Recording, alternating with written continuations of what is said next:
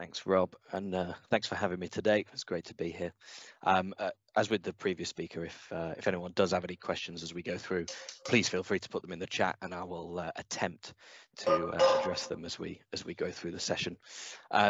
So as Rob mentioned, we're really involved in mechanical testing of metal parts. So a very top level overview, we're a mechanical testing company. We've developed novel mechanical testing methods based on indentation to predict tensile stress strain properties. So I wanted to talk a little bit today about the application of the technology to additively manufactured metal parts, and also just a little bit about the work I'm doing as part of a UKRI Future Leaders Fellowship.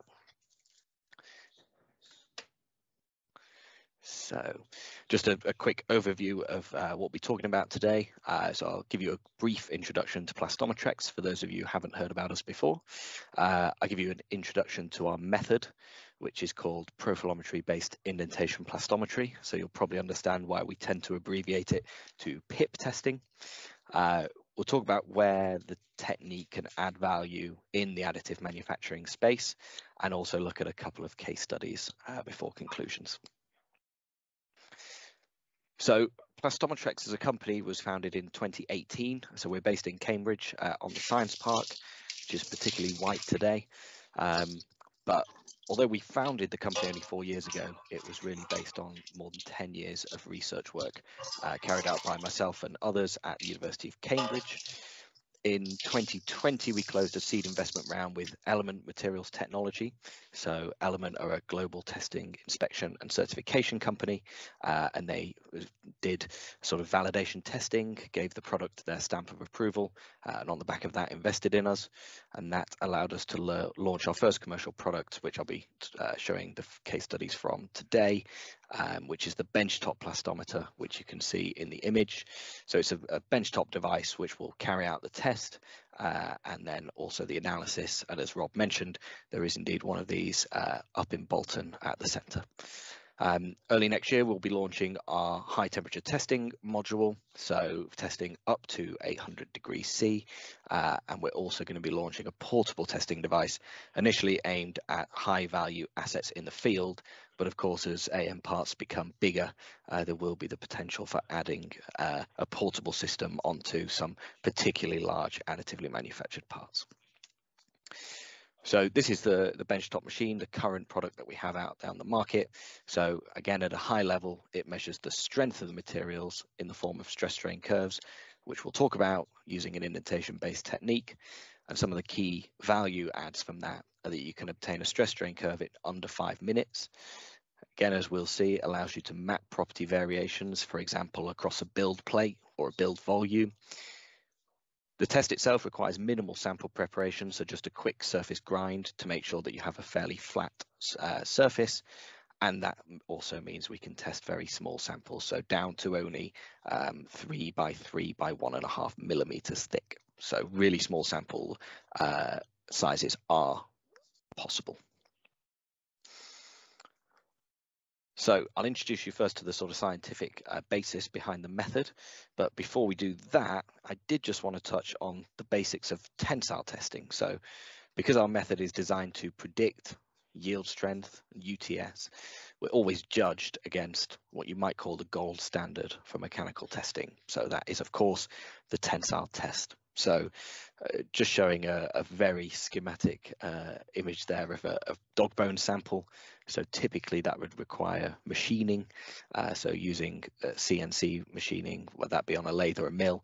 Even if you've printed it in near net shape, often we prefer to machine the surfaces to reduce that surface roughness before we go to testing. And coupons will then be loaded in tension in a universal test machine, which I'm sure a lot of people will be familiar with, and we measure load and displacement during the test. Now again, I'm sure this is familiar viewing to a lot of you. This is a typical outcome of a tensile test. So we've got the elastic portion where the stress and strain are approximately linear, and then we have the yield point where the material starts to deform plastically. We've then got a portion where the stress and strain fields remain uniform up to the point indicated there, the ultimate tensile strength, which occurs at the sort of maximum uniform elongation point. And after that, the material will begin to neck down. So we'll see a sort of thinning of the sample in a particular region, and then that will continue to neck until eventually the sample will fail. And that is typically recorded then as a ductility value. So again, calculation of nominal stress and nominal strain is very simple. Nominal stress simply force over the original cross-sectional area, and strain the displacement in the gauge region divided by the original length of the gauge region. So at the end, people would typically record yield stress, ultimate tensile strength, the elongation and reduction of area. So just wanted to recap a little bit about tensile testing before we go into PIP testing. So the method itself is conceptually, at least, fairly simple. So there are 3 key steps. The first is to create the indent. So we'll first indent to a prescribed depth. Now, to give you a sense of that, we'll typically indent to between 10 and 20% of the indenter radius. Now, our standard indenter would be a 1 millimeter radius, and that means that we'll be indenting to between 1 and 200 microns deep. And the reason for that is we want to generate the strain in the material that we'd be interested in during a tensile test. So if we indented to only, say, 10 microns deep, we might only generate 2 or 3% strain in the material, but we're actually interested in strains in a tensile test of up to 30 or 40%. By the same token, if we indented all the way to the indenter, the sort of equator of the indenter, we might generate strains of several 100%, which we're also not interested in during a tensile test. So it's a kind of compromise between those 2 extremes. So we'll indent to between 1 and 200 microns deep. And once we've done that, we then measure the residual profile shape. So on our machine, that is a stylus-based profilometer. It will come in, it will measure the depth of the indent, as well as the region around the outside, which is called the pile-up region. And we'll see one of those scans in just a moment. In the background, there's a finite element method simulation of the exact same test that's been performed on the machine. And the only unknowns in that model are 3 parameters which define how the material deforms plastically. And again, we'll touch on the exact form of that equation in a moment. So from that model, we can output the predicted shape of the indent for a given set of properties.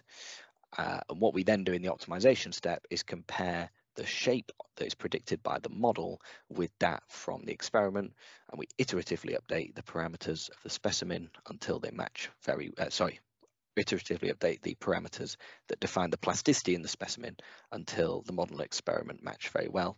And at that point, we can then predict the properties. So just to look at each of those in a little more detail, the indentation, as we discussed, will be between 10 and 20% of the indenter radius. And this is an optical micrograph of one of those indents. So you can see here that because of the indenter size that we're using, that indent diameter is actually around 1 millimeter. And that's totally deliberate, because what we need to ensure is that we capture all the microstructural features that lead to the bulk response that you're typically going to test during a tensile test. So that might be the effect of multiple grains, grain boundaries, precipitates, possibly second phases, all of the things that when you pull that bar are going to define actually what the properties are. If we were just in a single grain, for example, we wouldn't be capturing the effect of the grain boundaries, which are key to the bulk response. So that size of indent is totally deliberate. And then, as I said, once we've created that indent, we'll then measure the profile shape. And one example is shown here. So this indent is about 180 microns deep, where it intersects with the y-axis. You can then see the spherical portion as we come out of that indent up into the pile-up region. So in this case, the pile-up region is only about 10 microns high. So you can see we've captured that full profile. And if you imagine rotating this by 360 degrees, as long as that indent is radially symmetric, this shape would define the full extent of that indent. And we'll come back to radial symmetry a little bit later. So in the most basic case, we assume radial symmetry of the indent, and then we move to the next step. So the model is also radially symmetric. So you can see an example there of the strain field generated under the indent. and we use the equation shown to model the plasticity. So we've got a yield stress value and then two parameters that define how the material work hardens, and they're linked by that exponential function. So that means that we get a yield stress and then some hardening behavior captured by that equation. The only thing we do need as an input is the approximate Young's modulus of the material. So unlike a tensile test where you would measure that modulus, we do require that as an input to the test. But just to set any worries aside, the important thing there is we only need to know it fairly approximately. So if you have an aluminium alloy, its stiffness would be around 70 GPa. If you have, for example, a steel, it would be around 200. And if you measured that value previously to be 190 or 210, that would not be a big problem. The result would still be the same. So the Young's modulus is specified simply by saying what is the base material. And once we've run the optimization step, you can see there the best fit model. So that best fit model will correspond to a particular set of plasticity properties.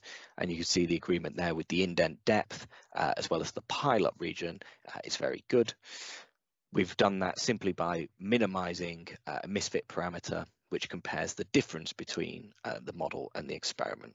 And then once we've completed that, as I say, we can then present the results. So we know for that best fit model what parameters we had to input into the model to get them.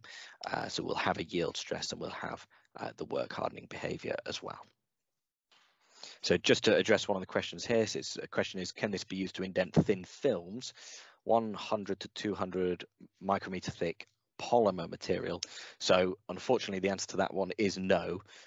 We are totally focused on metals here at Plastometrex, at least at the moment, and all of the modeling that I've talked about, the finite element analysis that goes in the background, is all based on the kind of fundamental assumptions of metal plasticity, so conservation of volume. We assume the material is not undergoing any kind of creep type or time dependent effects, and so those two assumptions kind of invalidate that for any kind of polymer material. The other questions are how many indenter types? So we just have one indenter type. We use a spherical indenter. That has a couple of benefits. The first one being spherical ball bearings of the appropriate size and material are cheap and widely available, so they can easily be swapped in and out of the machine. In addition, the radial symmetry of a spherical indent means that the modeling can happen very quickly. And then finally, what is the loading rate? So again, because we're talking about metals, we're really talking about quasi-static plasticity. So we're assuming there is no effect from creep, so a time-dependent deformation, but also no strain rate effects from going very, very quickly. So we're typically comparable with, ASTM E8 tensile tests that are done at a strain rate of about 10 to the minus 3. So please keep questions coming as we go through. More than happy to answer them. So now we've sort of seen the method, I'm sure the question on everyone's lips is, well, does it work? And we have done a huge amount of validation testing here at Plastometrex with both internal tests, external, such as with Rob, as well as many other industrial collaborators. So we're showing here just some of that data on a unity plot showing the PIP inferred value for yield stress on the y-axis and tensile test measured values on the x-axis. And you can see for a huge range of engineering materials, we're getting really good agreement between the indentation PIP test and the tensile test measured values. So you can see right at the bottom, close to the sort of 0, there's an annealed copper that has a yield stress of around 50 megapascals, all the way up to sort of bearing type steels that have yield stresses in the gigapascal range. The same is true for the ultimate tensile strength. So again, very strong agreement between the PIP inferred values and that from the tensile test measured. So where are the areas in which we see, at least, that this could be used to add value to AM testing? Well, this slide is probably defunct in this audience. I'm sure everyone is familiar with what additive manufacture is, but I think the key points are that it does have several advantages over conventional processing. You can print things fairly quickly, so you can design a part and then you can print it within possibly hours, allowing for rapid prototyping. And of course, the flexibility gives you the possibility of innovating on your design, smaller production runs, reducing material waste. And of course, at the moment, everyone is suffering supply chain issues can be alleviated.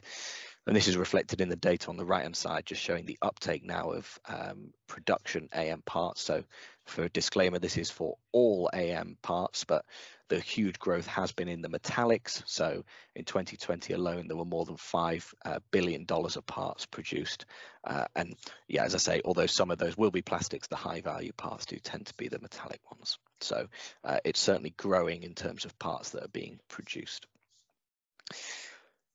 One of the issues is that, of course, tensile test data or testing remains the gold standard for obtaining metal stress strain curves, and there are several issues associated with that. It does require fairly large samples, so if you are going to do a tensile test, so by standard ASTM E8, you need to print a minimum of around 80 millimeters of material in length. So if you're printing, for example, a Z bar, that can take a reasonable amount of time. And if you want to characterize anisotropy, so where there might be different properties in different directions, that's going to require multiple bars. As we've touched on, that still requires machining. So you need either machining facilities in-house or externally to then machine the specimen into the exact geometry that you'd like, or remove the surface roughness in the case you've printed near net shape. You do, of course, destroy the sample. So, at the end of a tensile test, the sample will be in two pieces. And that also means that mapping changes in properties over the build can be very difficult. So if you imagine you print a witness coupon and also your part just next to it, there is absolutely no certainty that the witness coupon will have the exact same properties as the part, given that they'll have both undergone slightly different thermal histories. So being able to map properties is actually a big advantage. And of course, you can't tensile test an actual part that's going to go into the field because it will be destroyed after that. So the UK AM National Strategy Report recommended there is a need to develop mechanical testing processes suitable for additive manufacturing to enable what they called fit-for-purpose evaluation. And it won't surprise you to know that we think, at least, and we're probably biased, that PIP testing fulfills all of those requirements. So what are the more sort of tangible benefits? Well, we surveyed more than 450 manufacturing and research organizations here at Plastometrex and found the following. So the average turnaround time for a tensile test is 5 working days, so up to 40 working hours. And just to put that into perspective, if you were doing for example, iteratively improving your print parameters to try and maximize, may it be yield stress or ultimate tensile strength, that means you'd have to wait 5 days to actually get the data from the build that took you maybe just a few hours to then iterate to the next step. 25% of the organizations had to wait between 2 and 8 weeks to get their data, so up to 320 working hours for their results. And as you can see in the plot on the right hand side, PIP can reduce both the cost per test, but also the time to result, which is potentially even more important, as well as providing those insights such as mapping properties, which are very difficult to obtain with conventional means. So just a couple of case studies specific to AM that I wanted to talk about today. So the first one was a case study with Oxford University, and we looked at assessing whether PIP testing could substitute tensile testing for accurate measurement of stress strain properties of small superalloy components. And then we had a secondary objective to determine whether the degree of anisotropy in some printed materials could be determined. So this was the material that we were looking at. So it's a nickel-based superalloy. So it's actually ABD 850 for those of you familiar with the work that's being done at Alloyd, and it's made by laser powder bed fusion. So we can see in the EBSD plots on the right-hand side, the XY plane is approximately equiaxed in terms of the grain structure, and there was no strong texture from that particular plane.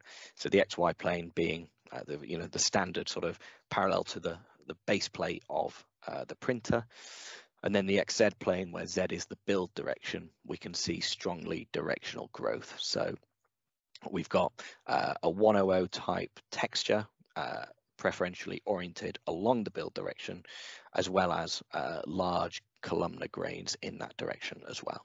So this material is clearly, at least on the microstructural level, strongly textured. So how does that manifest itself during conventional tensile testing? So there's two ways that we see this. So in the insert, you can see that there's a small difference in the elastic modulus when tested in the horizontal and vertical directions. Now this can be explained by that strong texture and the elastic constants of a single crystal, which say that the vertical direction, in this case, the 100 direction, will have a slightly lower stiffness than the others, and that's a small difference that's picked up during tensile. But the other key feature is we get very different properties in terms of yield stress and ultimate tensile strength in those different directions. So we can see here the horizontal direction is more than 10% harder than the vertical direction. So we've got strong crystallographic texture on the microstructural level, manifesting itself as strong anisotropy on the sort of macroscopic testing level. So what about PIP testing on this material? So you can see here that we've actually done indents in two planes. We've got the XY plane where we've just got a single plot, and that's because in that plane, that indent showed perfect radial symmetry. So never mind which direction you look at, the scan always looks exactly the same. However, in the XZ plane, we start to see a difference. So as I said, we're using a spherical indenter, and what we'll always do is check two orthogonal directions to see if those scans are the same. So what we can see on that image on the bottom left is the depth of the indent is the same.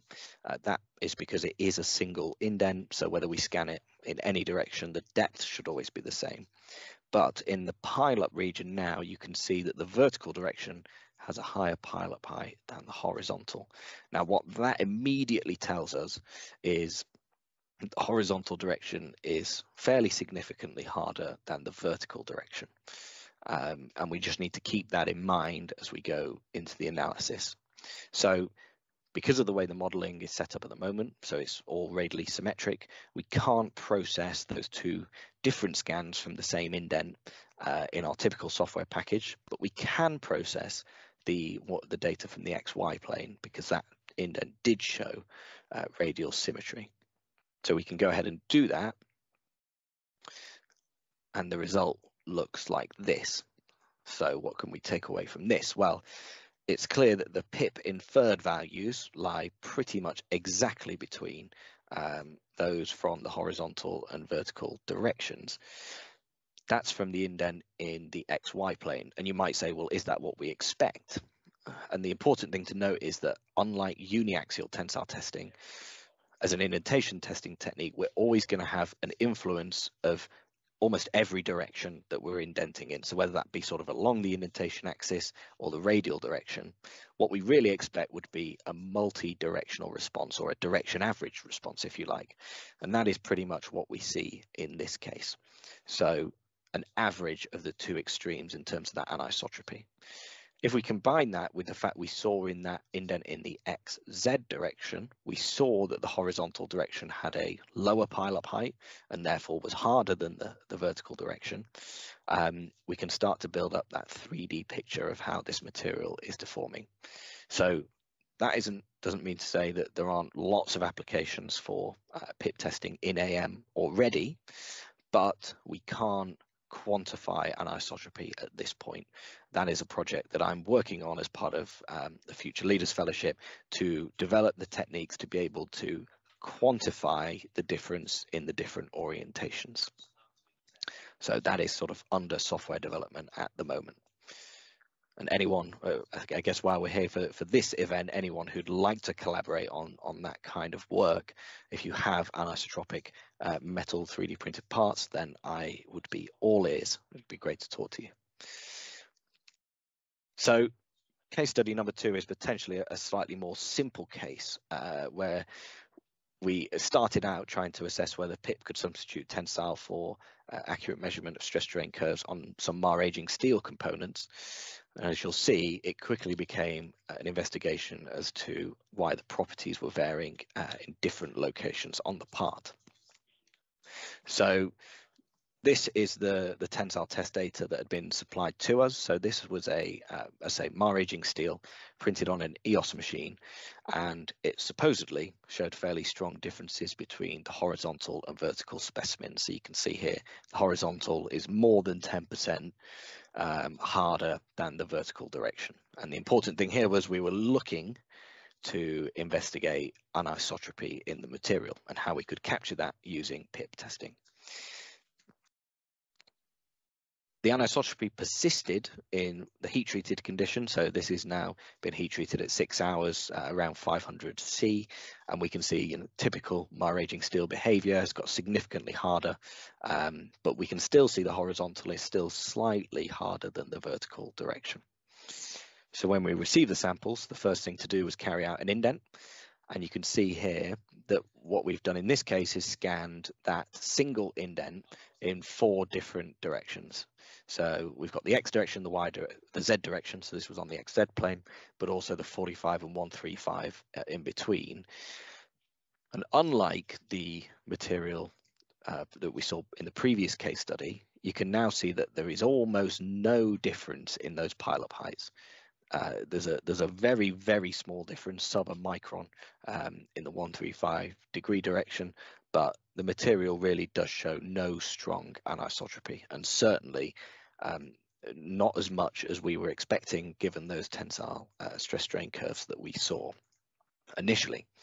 So we then decided the best course of action would be to indent the part in different locations and determine if there was any inhomogeneity in the structure, and this is what we found. So when we did indents at around 5 millimeters from the build plate, you could see there the prediction of PIP lines up very well with the horizontal tensile. So the horizontal tensile was built close to the build plate. We did an indent also close to the build plate, and we can see that we get really quite good agreement there. We then did an indent at around 100 millimeters high at the top of one of the specimens, and we could see this marked change in the properties, so a reduction in the yield stress, but also a reduction in the work hardening rate, and that then matched up very well with the tensile vertical. So what was actually happening in the tensile test was quite simply the material, as that Z tensile had been built up, the material was getting softer and softer.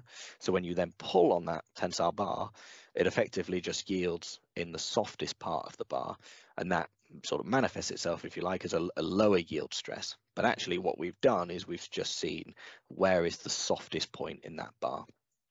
So one of the advantages there of PIP testing is not only does it give you those insights, incredibly difficult to get by tensile testing, but in addition, you can then start to, for example, use that information in your design calculations to say, we know that actually closer to the build plate, because of the thermal history of the part, we've actually got quite slightly harder properties. And then as we go up the build direction, we know that it's going to get softer, and you've got that information to then build into your design for your final part. The same was true in the heat-treated case. So again, you can see the 2 tensile tests and then the PIP test carried out close to the build plate, and then a significant, so 60 millimeters away from the build plate. Again, we're picking up those differences between the 2 locations, with the vertical, or as you go higher up the build, the material just becoming softer. So instead of it actually being the material being strongly anisotropic, as indicated by the tensile results, we've actually shown quite convincingly that it's just inhomogeneous. So to conclude, we've seen that PIP has several advantages over conventional testing, and I would argue it does make it the perfect complement for additively manufactured metals.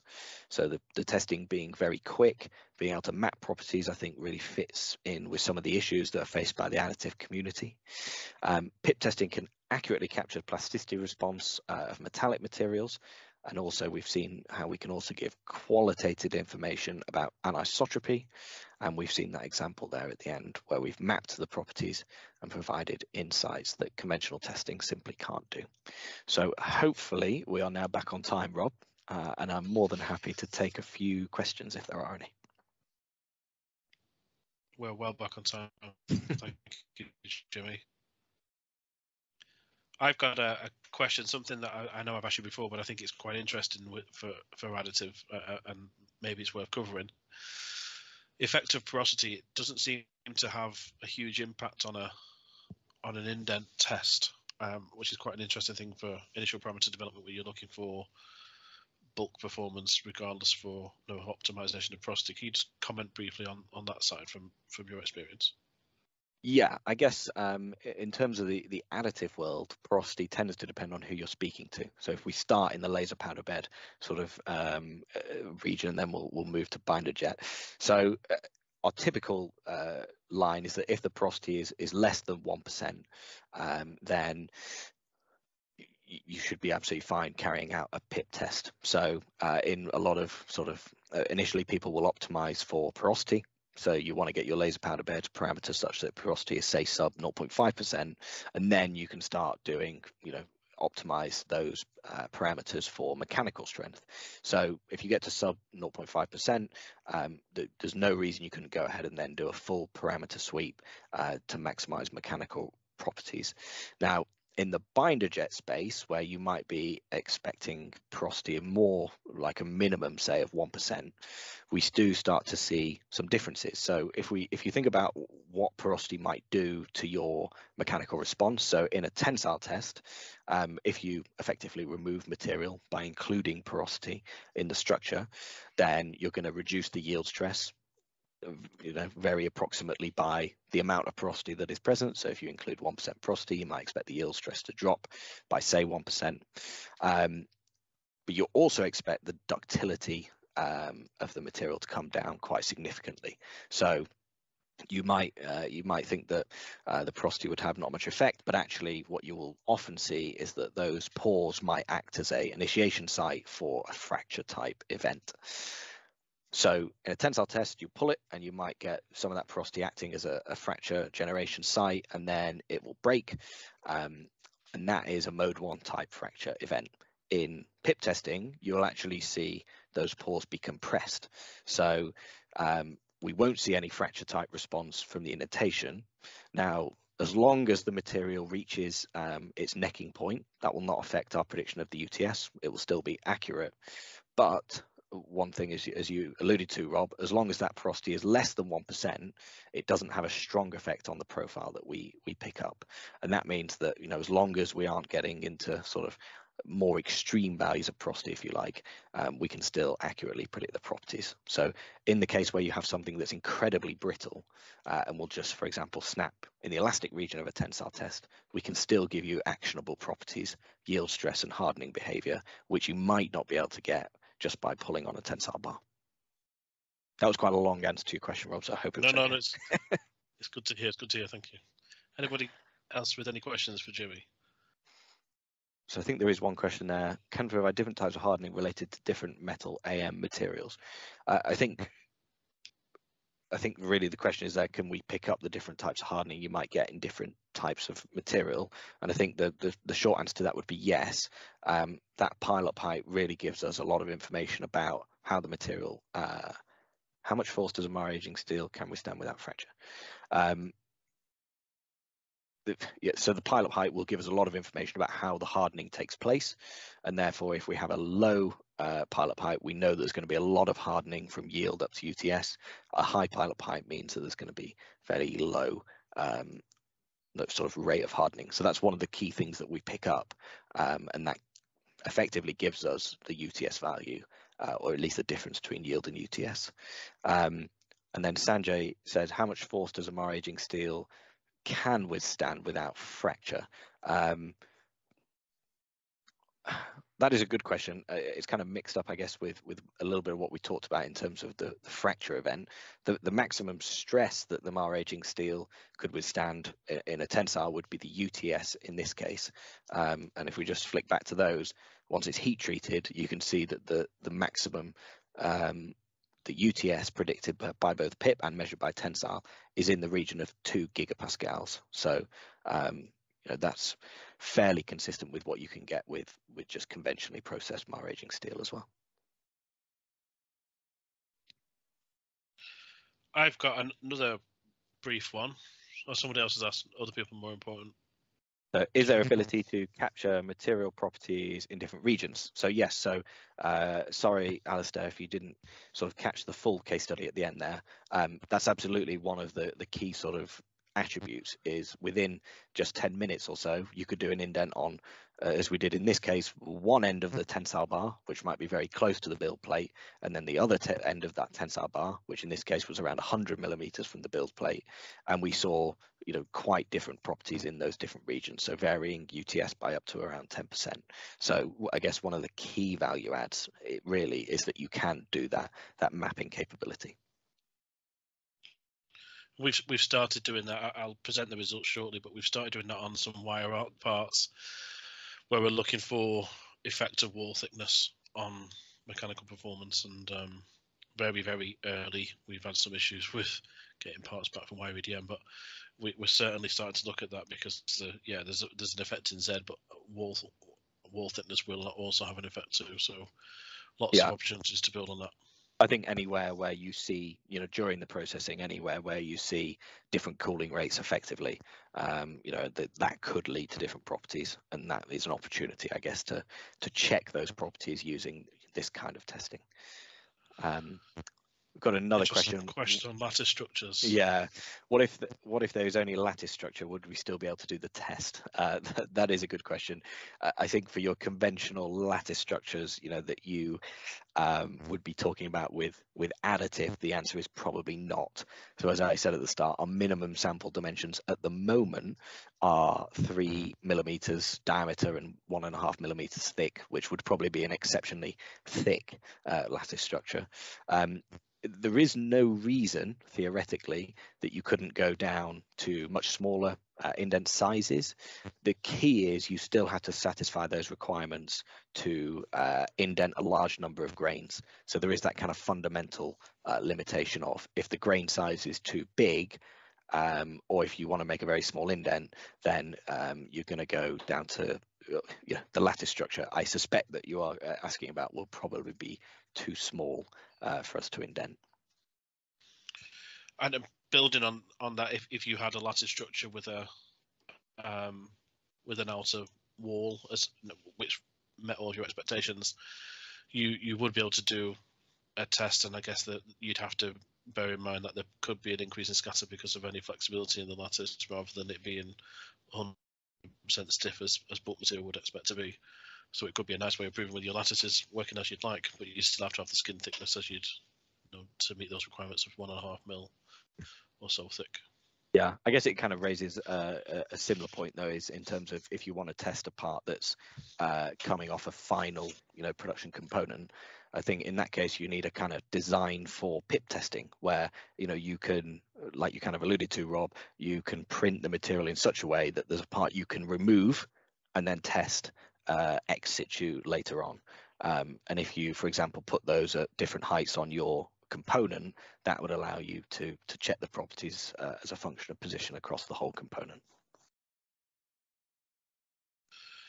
What about the you mentioned the almost non-destructive indent that doesn't give you everything you need for your simulation? Is there a potential opportunity to build the data in that field so that you could have some form of correlation between a standard PIP of a known material, and then you do some smaller indents to build up a almost non-destructive variant, so you could then multi-map a part or a section without actually causing destructive testing, which is almost easily removable rather than a nearly 200 micron indent?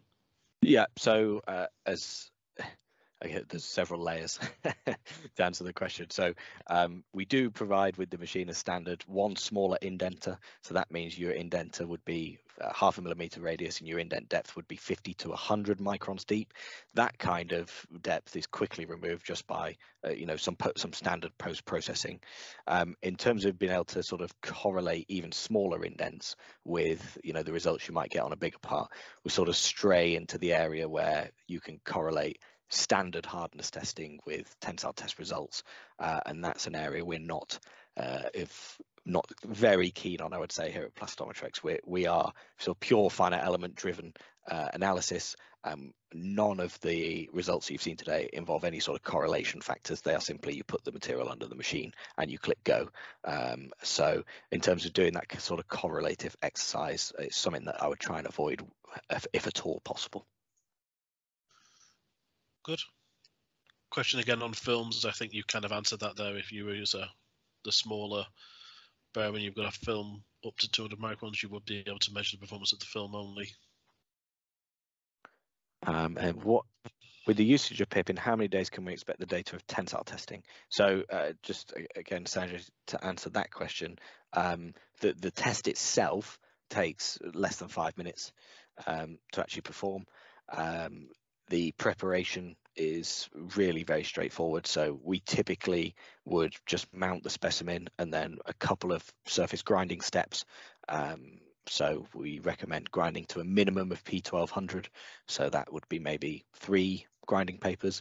So if you know your way around a metallography lab, you probably have the results from starting component to final result in 25 to 30 minutes, I would say.